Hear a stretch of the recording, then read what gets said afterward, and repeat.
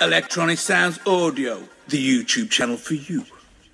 Hey, what's happening, guys? It's Dean from Electronisounds. Thanks for joining me for episode 2 of using MIDI with hardware with Beatmaker 3. Today, we're going to be connecting up the Roland TR-8S to Beatmaker 3. Stick around, guys. Let's get into this. A quick afterthought here, guys, is I realized that I might not be explaining exactly why I'm interested in connecting up Beatmaker 3 to my external MIDI gear and what the point of this all is. Because certainly I'm not looking to connect up one drum machine and that's the end of it, you know. But if I show a tutorial where I'm literally trying to connect up just mountains of gear and sequence mountains of gear at the same time, it's probably going to get a little bit overwhelming. And the possibilities of all of this are just absolutely limitless. What we can do with the gear and MIDI CLOCk and Beatmaker 3 now. Whether you want the gear to drive Beatmaker 3 or whether you want Beatmaker 3 to drive your gear. I know a lot of you might be asking yourselves, Dean, why do you even care that Beatmaker 3 can sequence your gear? The TR-8S has a built-in sequencer. The Akai feaures has a built-in sequencer. The Roland MC707 has a built-in sequencer. The vintage Electribes are all about being built with a sequencer. The Zoxbox has a sequencer. The Revolution has a sequencer. And that's not the 303 vintage, Jobber has a sequencer. And that's not really the point, guys. The point is being able to sequence all of these devices from one specific location, and that when we make one change with one button inside of Beatmaker 3, that it can send a wealth of MIDI information out to all of your gear at the same time. And that's what I'm really interested in exploring here, guys. And we're going to keep going deeper and deeper into routing MIDI with Beatmaker 3. Be sure and subscribe if you're into this kind of content, guys. On this channel, I talk about everything from making music with iPads to making music with hardware. We talk about new gear, we talk about old gear. We talk about making tracks, and we talk about making live jams. We talk about sound design, all that good stuff. Be sure and subscribe, guys. I'd also like to note that we're not using an audio interface today. All we're doing is getting MIDI information from Beatmaker 3, and we're sending that information over to the TR-8S. I've got audio from the TR-8S just running through a cable over to my mixer over here so that we can get volume from the TR-8S to my monitor speakers. And what we're going to be doing is we're going to be plugging the USB-C multi-port adapter from Apple. I'll put a link in the description to this guy. We're going to be running a USB out from this into the IK Media iRig MIDI 2. I'll put a link in the description for this guy as well. And we're taking a MIDI out from this, from the standard MIDI cable, into a MIDI in port on the back of the Roland TR-8S, guys. Here's how we're going to be approaching this today, guys. The Roland TR-8S responds to MIDI on one MIDI channel. It has 11 drum sounds, and each of these drum sounds is triggered by a different note number on the same MIDI channel. Now, what does that mean exactly? Well, it's really easy to think about like the drums are spread out across a keyboard. So you might have a kick drum on a C, the snare on a D, the hi-hat on an E, etc., etc. So what we're going to be doing is we're going to be assigning specific note numbers inside of one MIDI channel on Beatmaker 3 to respond to the specific note numbers that represent these 11 sounds inside of the TR-8S. Here we go, guys. You're also going to need to know the MIDI channel number that your device is set to receive on. I'm pretty sure we're going to be receiving on MIDI channel 1 here. I could change this if necessary. I'm not 100% sure whether we're going to be transmitting MIDI for the kit or MIDI for the pattern. I'm pretty sure it's going to be MIDI for the kit, so we're going to assume that we're transmitting data to the TR-8S on MIDI channel 1 for now, guys. Quick verification on that, it definitely receives MIDI note number information on channel 11, which I kind of find a little counterintuitive. I would assume that it would be triggering the kit, but we're actually triggering the pattern channel. It is what it is, so we're triggering on MIDI channel number 11, guys. You're also going to want to make sure that you have the external MIDI CLOCk receive on. So that way when we press play inside of Beatmaker 3, it will start the sequencer on the TR-8S. And lastly, you're going to want to make sure that you're on an empty pattern, guys, so that when we press play inside of Beatmaker 3, it's not actually starting a sequence that's programmed already inside of the TR-8S. We want to have direct MIDI note control over those sounds, and we're not going to be using the internal sequencer of the TR-8S. So you want to make sure that you're working on a blank pattern to start with, guys. Okay guys, let's go ahead and get Beatmaker 3 open and we'll get a blank session started. We're going to go with a new session. We're going to start from a completely empty project this time. The first thing that we're going to do is we're going to make sure that Beatmaker 3 knows to send the MIDI information to the iRig MIDI 2, and that will go on to the Roland TR-8S. So what we're going to do, guys, is we're going to go to the little gear icon, and we're going to just check our MIDI menu and make sure that our routing is set the way we want to. Currently, it's set to sync the MIDI clock output. This is turned on, so sync the MIDI clock out. It's going to send that sync message to iRig MIDI 2. The sync is turned on here. That's what we want. We're not really worried about any MIDI input at this time, and everything else looks good. We're not worried about clock in, and we're not worried about Ableton Link. Okay, let's get started. The Roland TR-8S has 11 sounds per drum kit, so the very first thing we'll need to do is we'll need to activate 11 pads inside of Beatmaker 3, and we do that by just dropping a sample onto the pads. It doesn't matter what sample that you drop onto the pads to get them activated, but I typically like to use a very small sample so that it's not trying to use a lot of Beatmaker's internal CPU to process those samples in the background. I'm not really sure if that's a thing, but you know, better safe than sorry. So I'll take like a little tiny hi-hat sample. This is like 9.97 kilobytes, right? It's like nothing.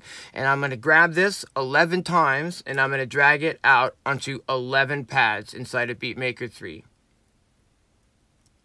Okay, there we go. We've got 11 pads that are now active inside of Beatmaker 3. The first thing I'll do is I'll just, select whichever pad I want. We're going to start, we're going to go in order from left to right across the sounds on the TR-8S. So we're going to make this first sound, the kick drum sound. But before we go any further, guys, all of the volumes on these hi-hat samples are still up on the 11 pads, meaning when I hit those, it's still going to play the sample back. So we want to make sure that all of the gain controls, all the gain settings on each of these 11 pads is set all the way down to the bottom, so that when we hit the pads, we're not actually hearing the sample playback. We're just trying to use these pads to send MIDI information. We're not trying to trigger samples with them per se, but we just need to get these pads activated, and this is how we do that. Okay, let's go ahead and route these guys. I was originally trying to overcomplicate this a lot, you guys, by trying to take this information here of what note numbers the instruments were on, and then sort of like compare that information over here and find out, note number 36 is a C2 or, whatnot, and then try to get in here to do some serious mapping inside of Beatmaker 3. But it turns out it's a lot easier than that. Check it out, guys.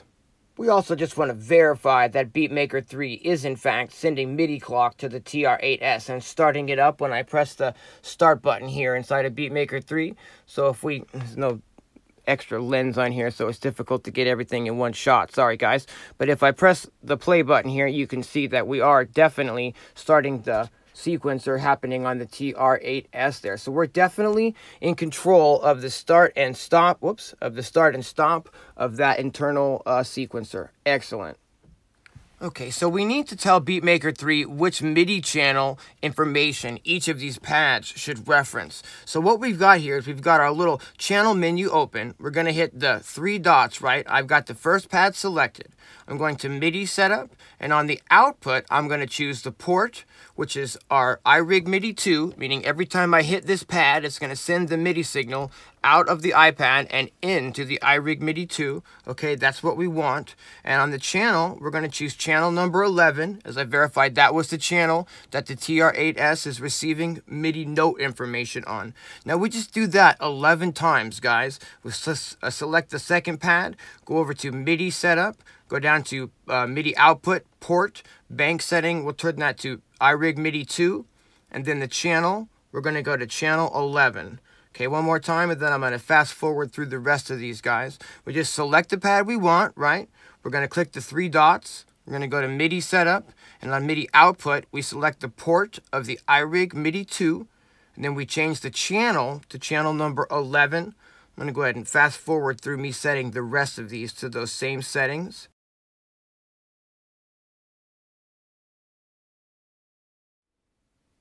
A quick way that you can verify that you have it set up correctly, guys, is that every time I hit a pad, it's going to send a MIDI note, number out of Beatmaker 3 into the iRig MIDI 2. So every time I hit a pad on Beatmaker 3, the light should light up on the iRig MIDI 2, and that, will show you that that pad is in fact, triggering MIDI out to the iRig MIDI 2. Fantastic. And the last step to actually getting these pads to correspond to the sounds on the TR-8S is surprisingly easy, you guys. You just highlight the pad that you want, and on the very bottom, there's a setting here for pad note number, and all you have to do is change that note number to represent the sound that you want. So if I start scrolling down, you can see we're immediately starting to trigger sounds. I probably have my volume up too loud there. Sorry, guys.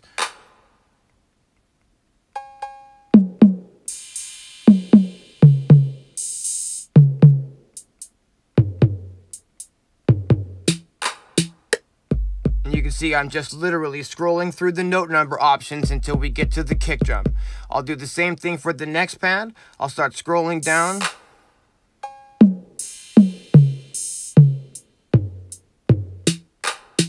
Oh, there it was.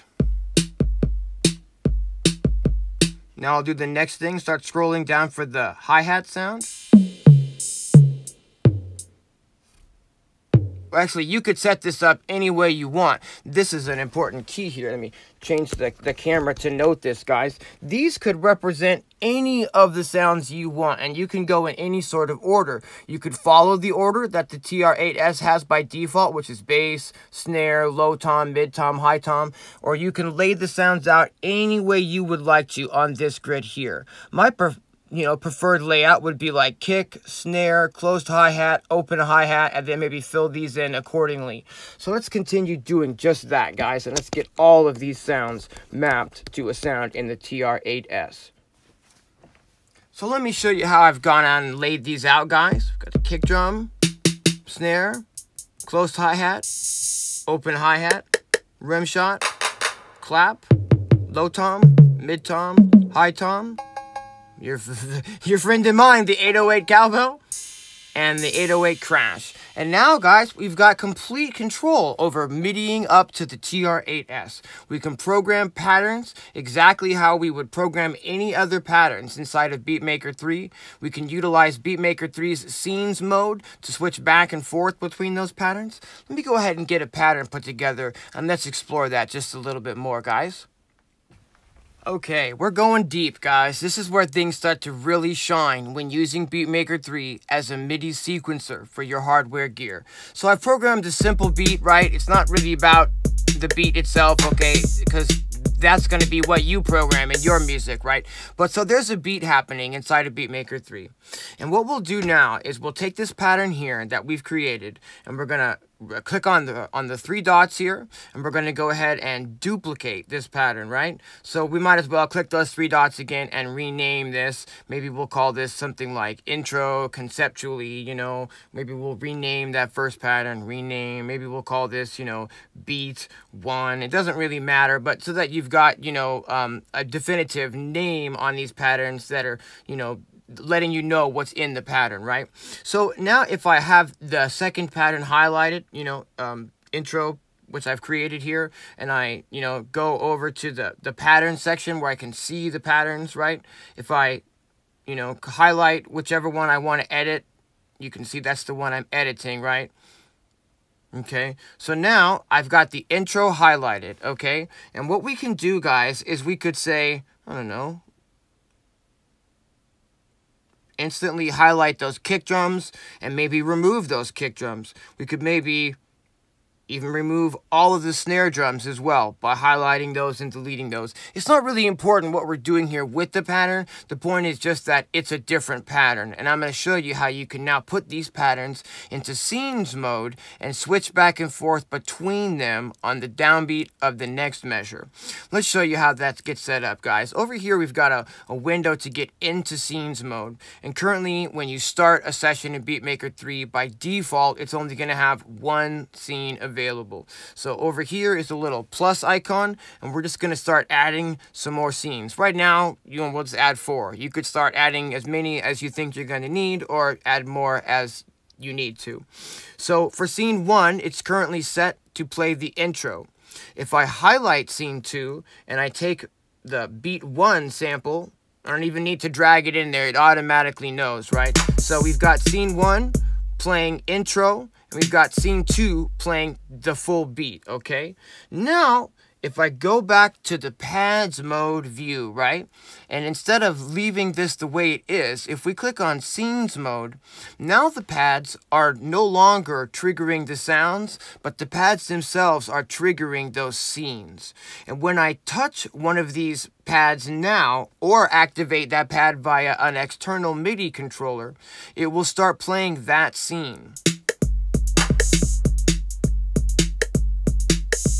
I think I might have done the programming on these backwards, but you'll get the idea in just a sec. Let's see what I did wrong. In fact, let's go back to this intro here. Go to scenes. Oh, I see scene 1 is actually set to the intro as well. I must have messed that up before we left scene mode. So we have scene, well, actually I want scene 1 to be the intro and scene 2 to be the beat. Okay, every now and again these will get a little bit jiggy, and like as you're going through stuff, and you might need to go through and kind of make sure that the ones you want are in the places where you want them to be. But there we have it, guys. Scene 1 is now playing just that intro loop without the kick drum and without the snare drum, right?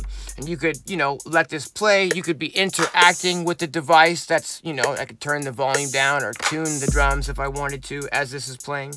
And when you're ready to go to the next section, all you do is press scene 2, and it will start on the downbeat of the next measure. So we can now go back and forth between those two scenes. 2, 2, 3, 4, 3, 2, 3, 4, 4. Click the scene and 1. Right? So you could program as many scenes as you need, all sorts of beat variations and breakdowns and build-ups. You can even label your scenes, like this is the intro, this is the verse 1, this is the jam section, this is the solo section. You put a break here and a build here, etc., etc.